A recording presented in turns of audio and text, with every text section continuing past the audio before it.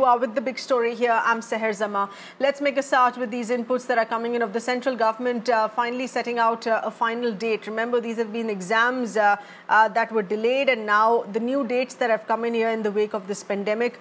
The HRD ministry saying that NEET exam, the date for the entrance of NEET is going to be 26th of July, and JEE Mains will be held from 18th July up to the 23rd of July. The JEE Advanced exams to be held then later in the month of August. These are the details coming in from the government. Remember, the government has to give out dates for these major exams, other examination dates that are awaited as well. But to make a start, government giving more clarity for JEE Mains and NEET. Our correspondent Ayushman is getting us those inputs here. Ayushman, how this will be executed? Of course, we're looking at the month of July. Possibly, hopefully, we're going to be in a better situation. But this is, of course, going to be done keeping in mind social distancing norms to be followed at the examination centers and how further this could be executed here.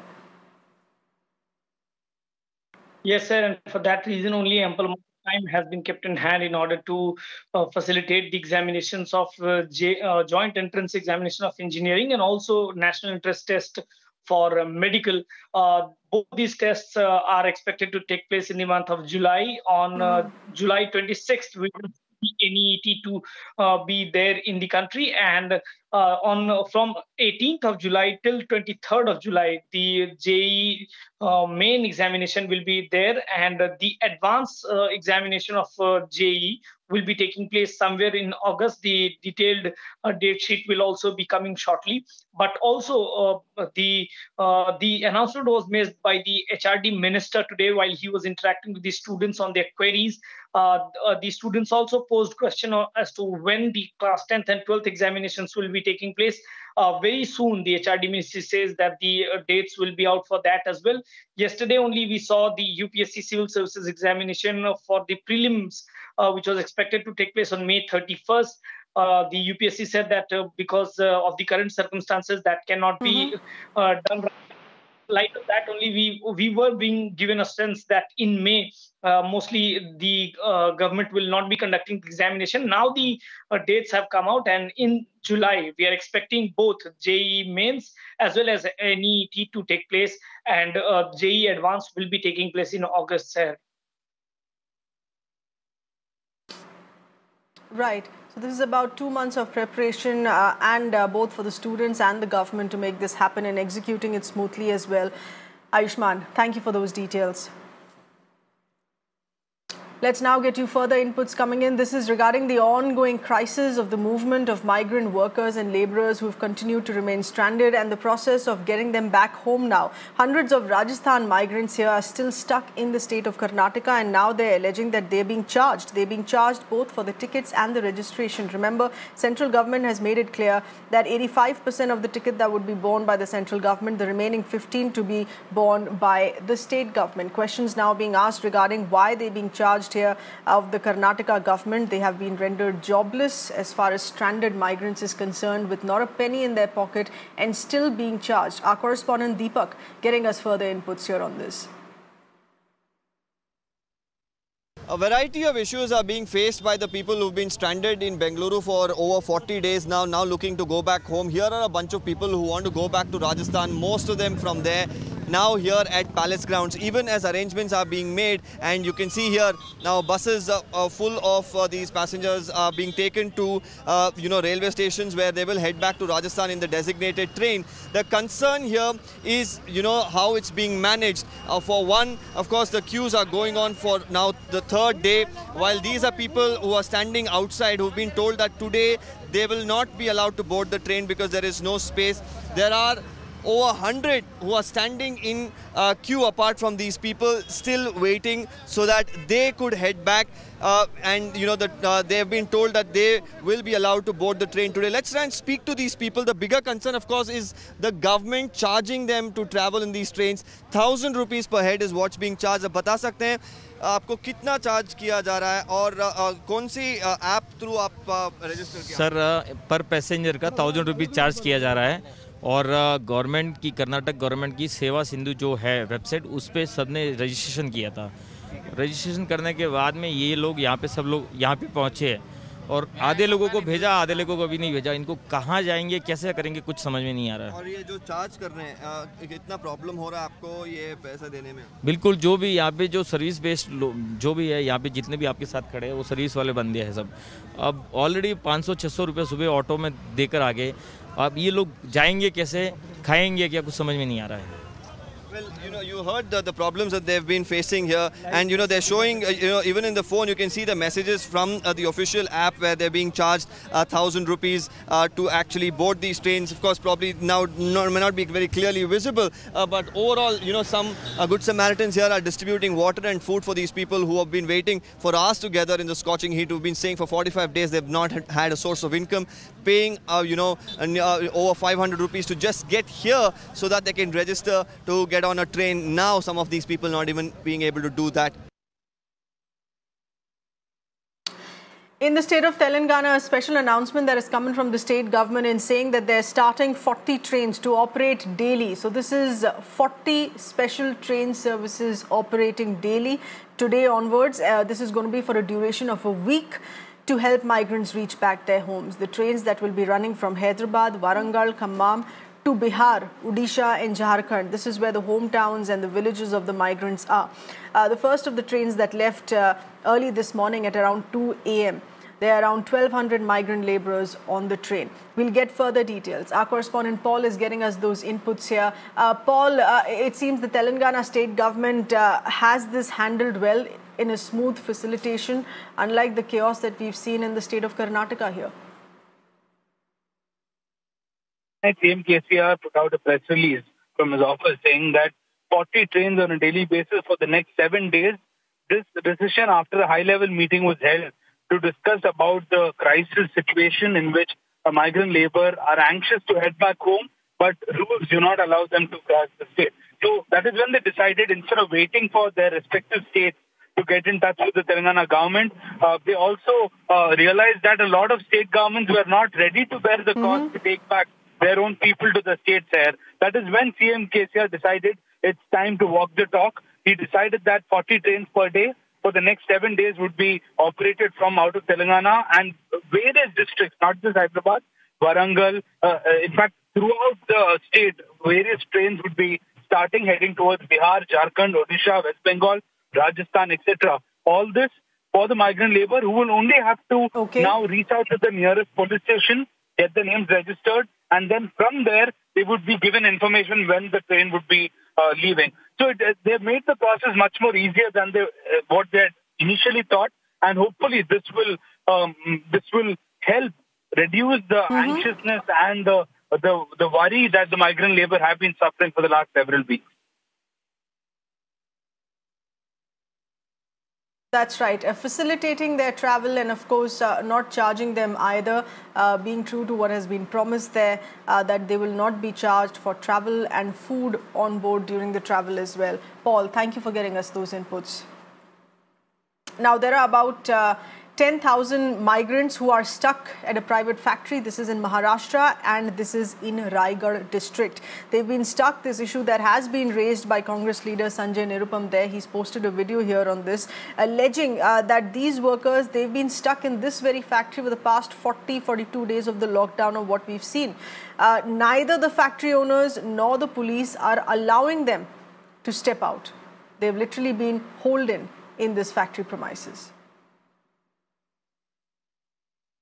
There are migrants that are stuck once again, and this is more than 600 who are from Tamil Nadu, and they've remained stuck in another district of Maharashtra, and this is in Sangli district. They had come to Sangli for training, and they're stuck because of the lockdown. They've been told that they will now be sent back, which was on the 4th of May, and since then, regular food supply that has not been provided to them either. Tamil Nadu Rajya Sabha MP Shanmugam has also written here to the Chief Minister Uddhav Thackeray, seeking their help to bring the workers here back home. Let's get in a word from our Deputy News Editor. Mayuresh is getting us those inputs here. Mayuresh, these are two separate incidents in two separate districts, in large number of migrants who remain stuck at factories, at training centers across Maharashtra.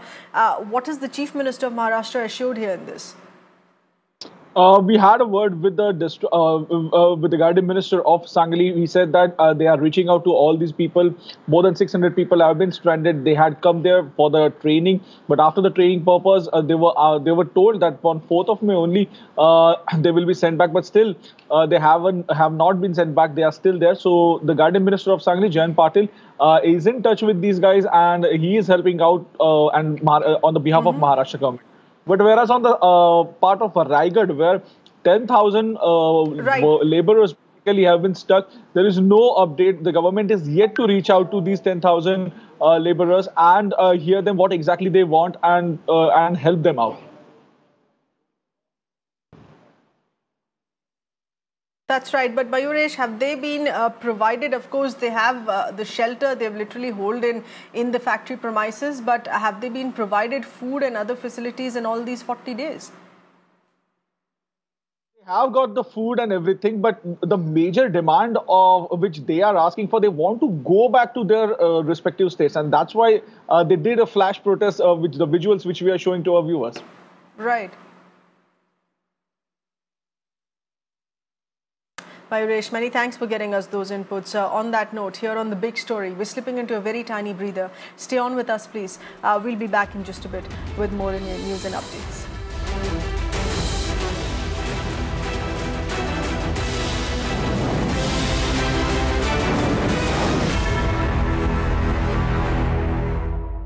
Thank you for staying on. Let's in fact get you this process of increasing taxes. Each of the respective state governments are increasing taxes on alcohol, increasing VAT on petrol and fuel. And this is for increasing state revenue. For now, we have two states. They have increased VAT on petrol and diesel prices, and this is to make up for losses that have incurred in the phase of this lockdown. Massive losses that have occurred with two states who are looking at shoring up some revenue. Let's first get you updates that are coming in of fuel prices now in the national capital in Delhi. Value-added tax on diesel in the national capital, that has almost doubled. From 16.75%, it has increased to 30% now. This is how much more costly fuel is going to cost you if you're out on the road, part of essential services or reporting to work there. With the prices of diesel, which is almost 70 rupees per litre. VAT on petrol that has been increased by 3%, which has now gone up to 30% from the previously 27% limit that we had. This hike in value-added tax, prices of petrol there today are almost, if we look at New Delhi, they're almost 70 rupees per litre in Delhi. Let's also get you inputs now that are coming in from the state of Tamil Nadu, which is the second state to have done exactly the same. Prices of diesel increased by more than 2 rupees per litre. And the state now hopes to generate approximately 250 crores of revenue per month with this hike that they've put in VAT for fuel prices. Our correspondent Ayushman getting us further inputs here. Ayushman, these are figures that are coming in both from Delhi and Tamil Nadu. Delhi, of course, has already given out how much they have lost in tax collection in the past month of past 40 days of the lockdown. And this is to generate revenue.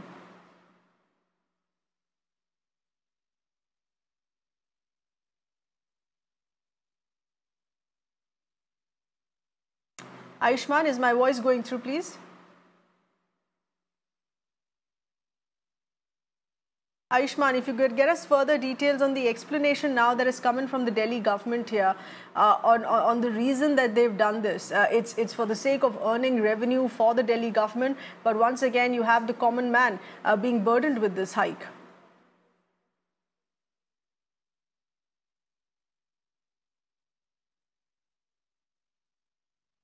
All right, we seem to have a bad audio connect there, but let's move on to other news here. This is breaking inputs coming in, and here's the news that's now coming in from Mumbai. Mumbai Deputy Mayor has tested positive for COVID-19. Remember, Mumbai being one of, in fact, the worst affected big city, big metro here, with a continuous rise in cases that continue to come in. And this one is now coming in as a confirmation. Mumbai's Deputy Mayor has tested positive. Deputy Mayor Himangi Varlikar has tested positive for COVID-19. She has been admitted to hospital. This is the Global Hospital is what it is called, is where she has been admitted.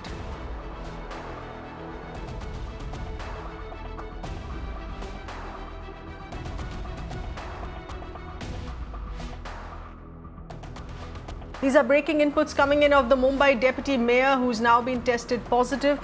She has immediately been admitted to hospital. Mumbai deputy mayor Himangi Vorlikar has tested positive. Remember, Mumbai is the worst affected big metro, big city is what we're looking at.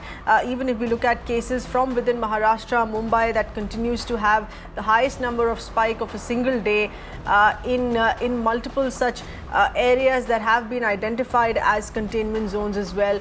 Specifically as far as Dharavi is concerned, there where the numbers that continue to rise. But Mumbai has also had a heavy number of journalists who have tested positive, heavy number of police officers who have tested positive as well and have been sent back home for recovery and at hospital. Several have been quarantined as well. But this is the latest coming in regarding the deputy mayor, who has also now of Mumbai tested positive. And more breaking inputs. This is yet another big government office in the national capital in Delhi that has been impacted. The INB ministry has closed in Shastri Bhavan because a COVID positive case that has been detected in the building. This is coming in from another ministry office once again. Right now, it is the Information and Broadcasting Ministry which has been shut. This is in Shastri Bhavan because of positive case. Our correspondent Ayushman getting us those details here. Ayushman, what more can you get us on this case, please? Sir, one positive case has been detected from Law Ministry, and due to that reason only, because it functions from Shastri Bhavan, a portion of Shastri Bhavan has been closed, and Shastri Bhavan only we have the INB ministry, and the INB ministry has said that currently the sanitization work is going on, and for that reason only the offices of INB ministry in the Shastri Bhavan will be closed. This case is coming from a person who was working in the law ministry, so that office has been closed. So a portion of the Shastri Bhavan has been closed. Okay. After Ayushman Bharat and NEET Aayog, then this is Shastri Bhavan that we are witnessing that the office has been closed because one of the person has tested positive. After the sanitization, the office will be closed for the resumption of services. That's right, Ayushman. Important to note that we're looking at a couple of ministries' work and offices that have been impacted because of this one positive case there. Yes, sir. In fact, this case is coming from the Ministry of Law, and since the office is located in Shastri Bhavan, the person whose close contacts have been told to go in home quarantine for about 14 days, and currently the sanitization work is going on in Shastri Bhavan, and for that reason only the building has been closed for there will be no work carried out, and the several government officers, including other ministries, are also there in Shastri Bhavan, but for now we have been told that a portion has only been closed, and this will be closed till the sanitization work is going on. All right, Ayushman, many thanks getting us a confirmation of those breaking inputs here coming in. Remember, Shastri Bhavan, which is a massive government office complex there, one case reported positive.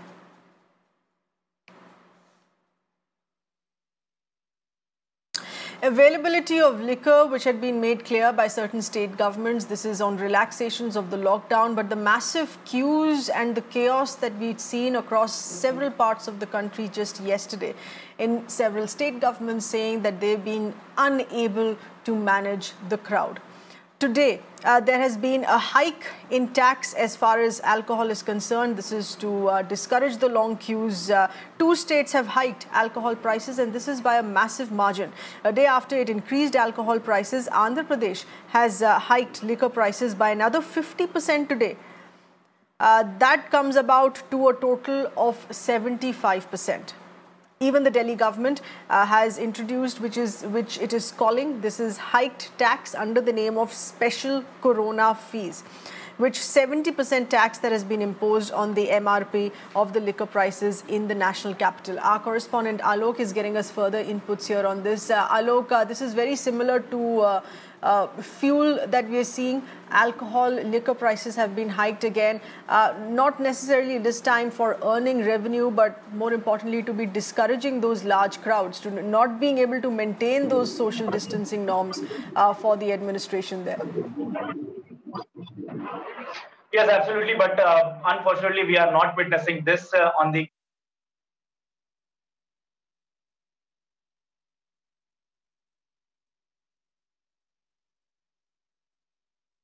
Oh, we seem to have frozen on that line with Alok.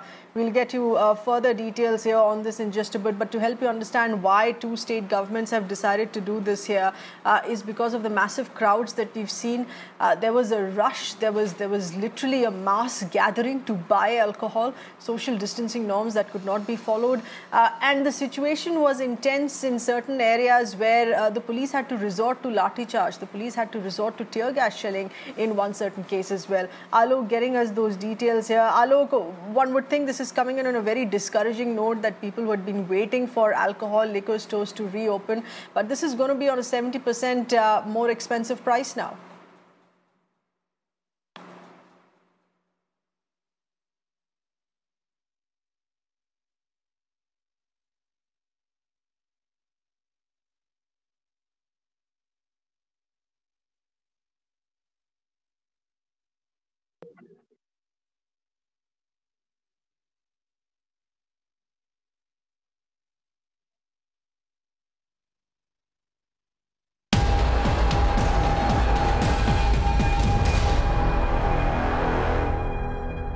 Labourers have now escaped.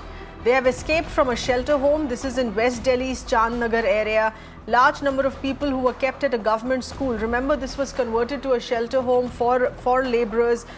They have broken the gate and they have escaped.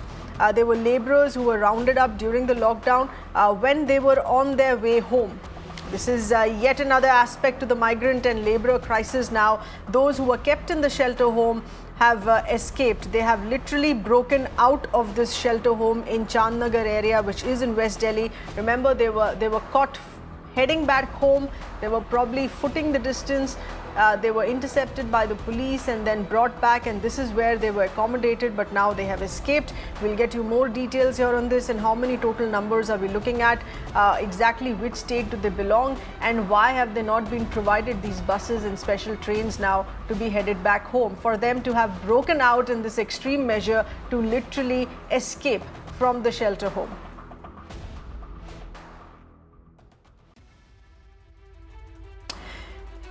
Well, stay on with us, please. It is a wrap on the show, but we'll continue getting you those inputs, more details on that and much more in just a bit.